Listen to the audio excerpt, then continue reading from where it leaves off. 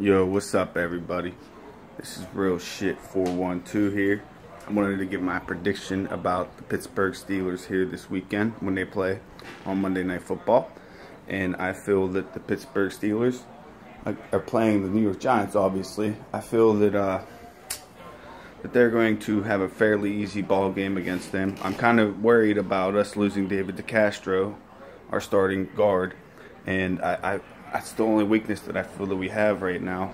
Going into this game, fairly healthy, but I mean, they just got to come prepared. They can't sleep on their opponent, and they got to give it the best shot that they can do. And I feel that my Pittsburgh Steelers will beat the New York Giants 34-17.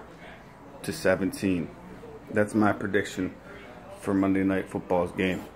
I would love to hear everybody's comments about how they feel about the game, as well as, you know, how you feel about your team as well. And just give me a shout out and stuff, man, if I'm right on the score. If you disagree with me, that's cool. I would love to hear everybody's opinion. Thank you. Have a wonderful day.